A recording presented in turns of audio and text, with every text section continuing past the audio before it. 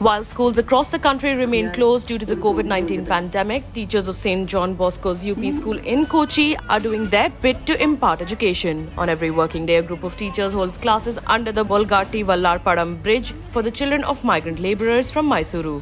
Classes are scheduled every 11 am till 12:30 pm, after which the children accompany their families for fishing, their main source of income. At least 7 children take these classes every day and they hope to teach more.